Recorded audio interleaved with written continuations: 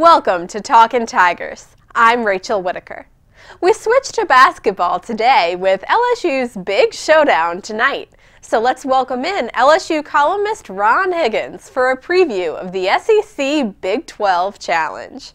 Well, Ron, the Tigers beat UMass on Tuesday by 22 points, and now they take on unbeaten West Virginia in Morgantown. So how do they knock off the Mountaineers?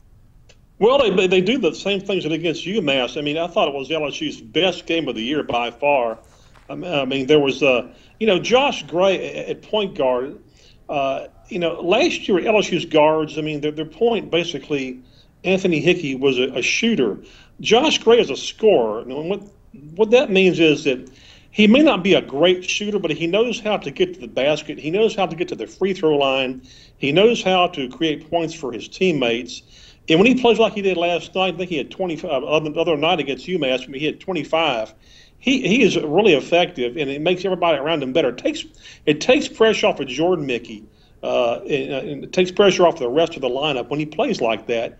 And LSU needs this win against West Virginia for its NCAA tournament resume later on. This is the type of thing you can point out and say, we beat an unbeaten team away from our house. So this game is very key for LSU.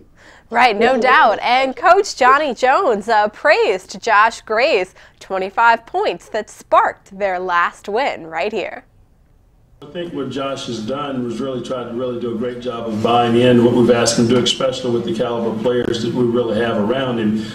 Did a great job of sharing the ball. They did a great job, I thought, UMass, of staying down, trying to make sure that they took Drill and Jordan away in terms of scoring threats, and it allowed Josh an opening to really get to the basket. And I thought he picked his spots tonight in a timely fashion and made some big plays.